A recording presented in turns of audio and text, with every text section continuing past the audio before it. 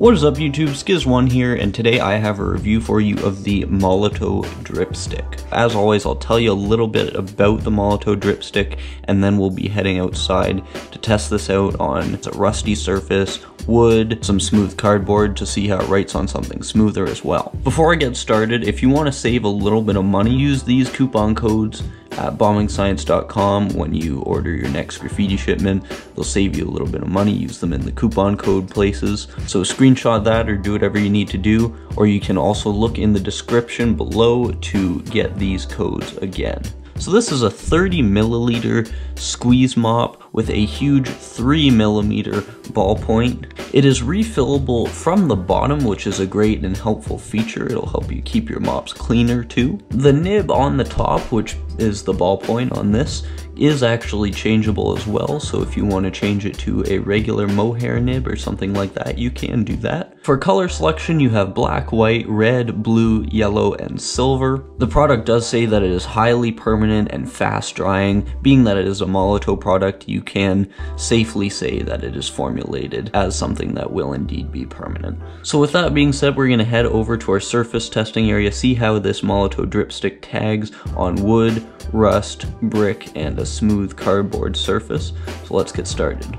Alright, so we're out here now with our Molotow Dripstick. I don't know if you saw in the other shot, it wasn't a very good shot of the size of it, but it is very small. So don't go buying this thinking it's like a full-size mop. Remember, it does only hold 30 milliliters, so it fits nicely in your jacket pocket, jeans pocket, what have you. So right now we're just going to test this out. First, just see how it writes on something smooth. We have some smooth cardboard. Then we have some painted wood. We'll test it on wood. After that, we'll test it on brick and some rusty surfaces. Now, I have high hopes for this. This has been compared a lot to the Grog Metalhead. I do have a review of that as well. I'll leave it in the top right corner if you want to check that out and compare a little bit. In the meantime, we're going to get started with this.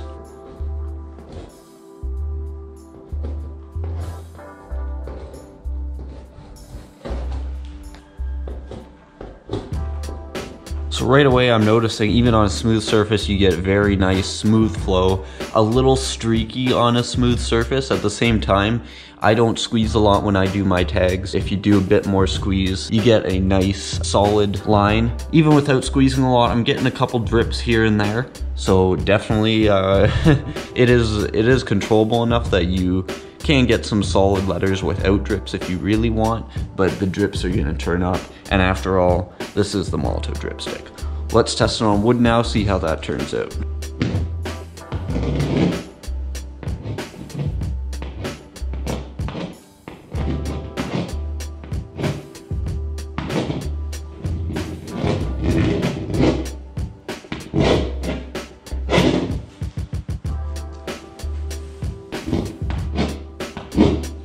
Put a bit of moderate squeeze into that. Wood is only helping it. It's gotten every single line there. It's just beautifully clean. Being that I was trying to squeeze a little bit more there, I would like the body of the marker to be a little bit more squeezable. Being that it is a dripstick, I do want the drips, and I feel a little restricted with the body being as hard as it is.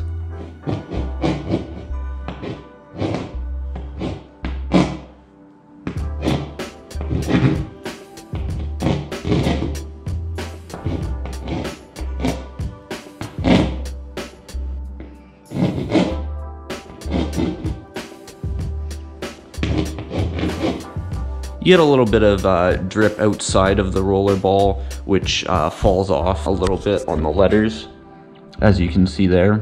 So this could be a little bit messy. You don't want to use this when you're wearing your crispy clean clothes. But we're gonna head over, see what this does on brick and rust. Before we move to the rust, we're just gonna make sure this flows nicely on brick, because that is very important for a rollerball, a metal rollerball.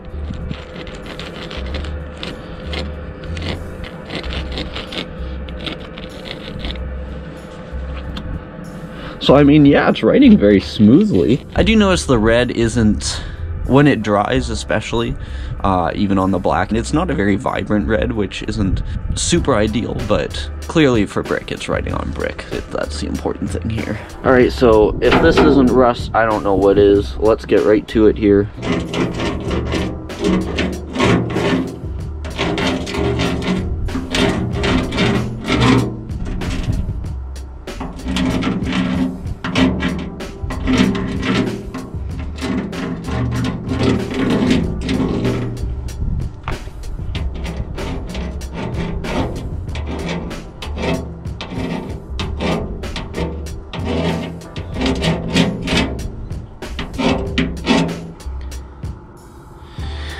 Well, it does write very clearly on rust. The first tag here was on some very, very rough rust, so it does write very smoothly. Obviously writing vertical isn't ideal for any kind of tag with drips in it, but I think it's safe to say this marker will perform on every surface. The qualities about it that I like are that it is small.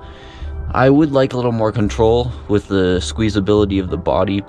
The bottom refiller is nice. The red isn't as vibrant as I would like to see it. It is a nice red though, and their formula will be permanent, we know that. So overall, I would have to give this marker a 7 out of 10. I'm really enjoying it, and I think overall I would recommend. If you guys have any questions about the product, you can ask in the comments. If anyone else has used this product, let me know in the comments. Let us know your experiences. It helps us here on our graffiti community. You can check the description below. If you made it to the end of the video, I have coupon codes there for bombingscience.com. That'll save you a bit of money if you order from there. You can check out some of my other reviews on screen now. Until my next video, peace.